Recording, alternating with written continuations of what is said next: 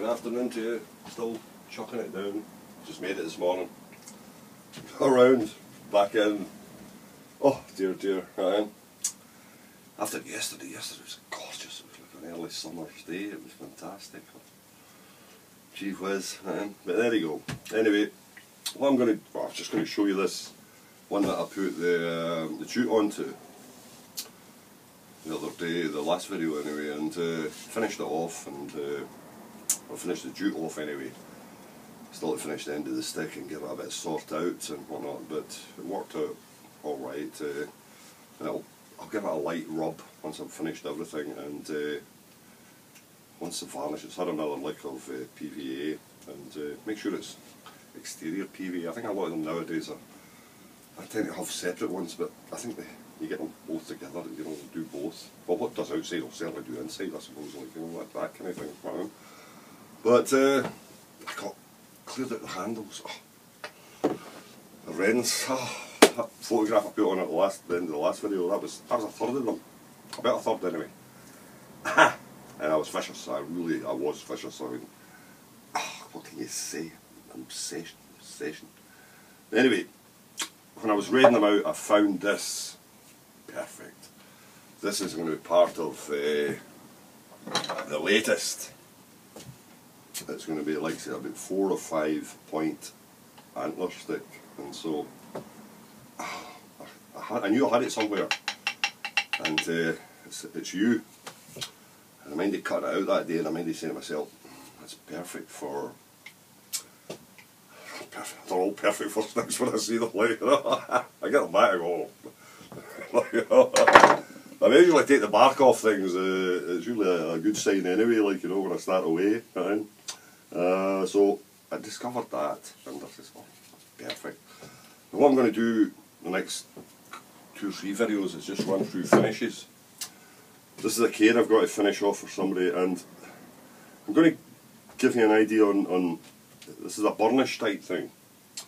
You'll not actually believe what's in it, but it works really well, and it gives you this type of finish, high polish, metallic look into it, and you can keep it as light or as dark as you want, but it works out really well. And wait till I tell you what's in it, and you'll go, yeah, but it works fine. It's an old, part of it's an old trick from sign writers many years ago, when they were supposed to be putting gold leaf on and not putting gold leaf on, and they would drink the money for the gold leaf and put this stuff on. But anyway, I've got the cane. It's had a coat of blackboard paint, and which is dried off, and I've rubbed it down, cleaned it off, so it's now ready to go. And we'll instead of mentioning all the other things, there's a few chemicals in here too, and a few crystals and various things, but we'll just pop through it. But this is the stuff I put on, and this is a paste I mix up. In fact, I probably need to put a little bit more white spirit in it, I think. It's just slackened off a little bit, or tightened up a little bit. I need to slacken it off, it's just a shade. This is graphite powder. Use it for just a little touch. They use it for locks, for lubricating locks, especially brass locks anyway. Brass locks they don't do well with WD-40 and oils and things like that, and used to use a messy business. You've got to be really careful with it, because you can make a hell of a mess with it. But graphite, I use it for this, for burnishing, and it does extremely well. But I mix it, depending on how dark or light I want it, I mix it with mustard powder. You'll say, mustard powder? We're cooking tonight, Jim, we're cooking tonight. You know? This, believe it or not, as I said to you a moment ago, there was sign writers, in particular when they were putting on gold leaf and things like that. A lot of what was supposed to be gold leaf Ended up mustard powder and a mixture of Jessup and Burnish and various other things and whatnot, and if you couldn't climb up to see it, certainly for signs and things like that and for bits off, they used I tend to use this, like, you know. I don't think they still do it, like, you know, but anyway, so what you do is just use the brush and coat it on.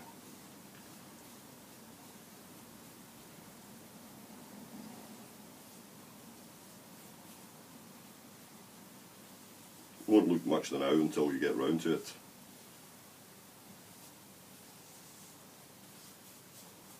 Be liberal with it. Try not to get it everywhere though, because it does make a mess. Right? As I said, you can, depending on how light you want to go, depends on how much mustard powder you put into it. But I just used it. In a way, it helps bulk up the graphite. Graphite powder itself doesn't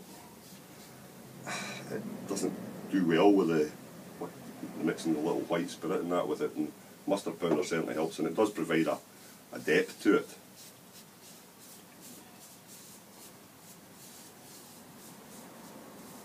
And it might need 2 coats, you just don't know. I'll need to maybe manage without doing that. No, I'm not. I don't want it up on top of the, got the varnish handle already with a bit of varnish on it, so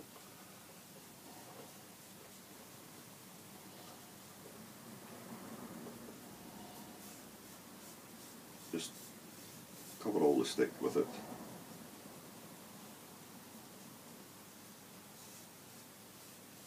As much as you can see anyway.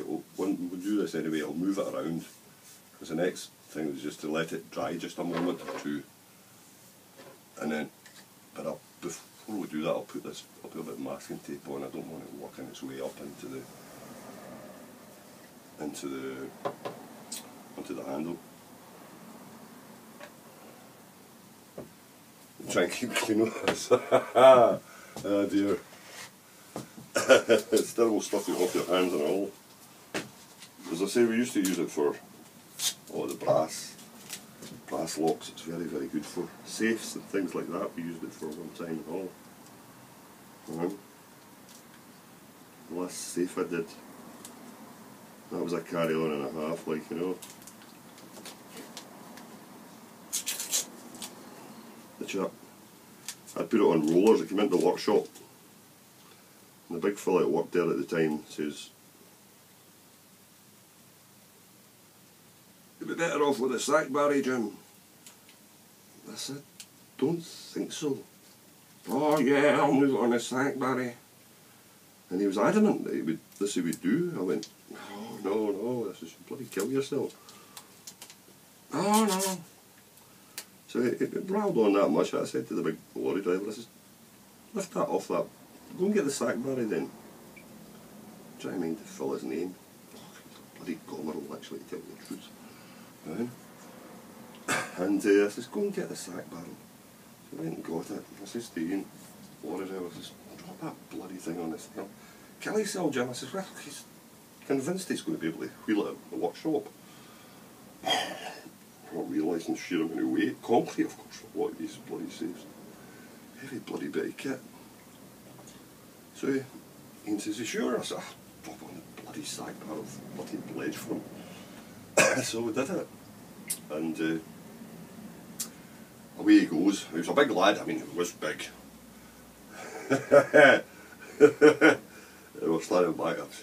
If he manages to get this off the bloody deck, he'll go once a week. Comes onto him, onto the handles of it. I said, "What are you doing the bloody deck with this?" Like, you know.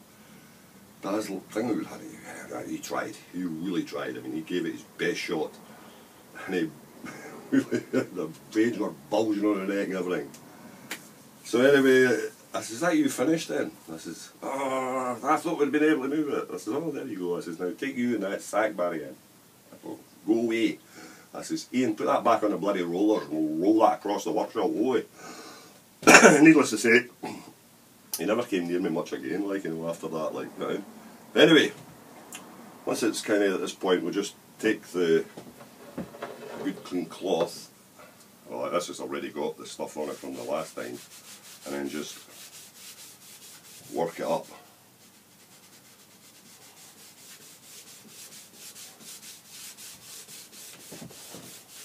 As I say, it might need a second coat, but you can see once it's better to give it a bit of time to harden off anyway before you go in with a second coat. But it gives it a tremendous shine. As I say, the mustard powder makes it a bit translucent, gives depth to it.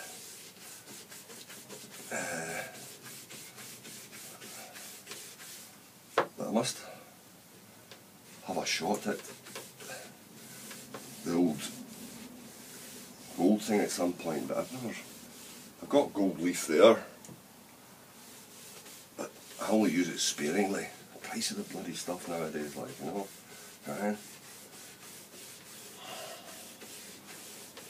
But certainly if you're up close, you can't use mustard powder. As you can see, it starts to polish up really well. Probably, once it's all done, I'll give it a coat of lacquer. I'll just, and I might see how it goes. But it gives you a really good finish. It gives you a really good finish, especially on a cane anyway. I used it on one of these sticks just to try it out. It's that long since I've done it. But I better try this first, because one of the stains, it's just, you know, I use these wood stains nowadays. Oh, here's the bell already. So there you are. But if you're doing like a cane, or you want a metallic looking, you just need to try it out. Tinny mustard powder anyway, thing with graphite, and away you go. Just trial and error, see what works and what doesn't work. Just mix it up to suit yourself. A little bit of white spirit in it, not too much at all, just enough to paste it. But yes, as you can see, it's coming up nicely, right? And when it dries off, it gives you that metallic look to it. There's another thing for you to try. So I thought I'd maybe run through that, but here's that one that I done with the stain the other day there. And you can see, you know, these are the simplest things to do: a bit of wood stain, a bit of varnish, and good protection for the stick. And as I say, you can build it up slow. If you're not happy, you can just go in again and bring it up, rub down, bring it up, and it adds depth to the whole thing. So you get a good finish, and then you get a protected stick. It gets into, you know, the bits and pieces, and it's an all-weather thing, and it's fine. But no, I'm happy with that. That's good. Anyway, that's one finish. The next one we'll do a different thing altogether. The next one will probably surprise you a little bit more in terms of, but this is I'll catch you in the next video. Cheers!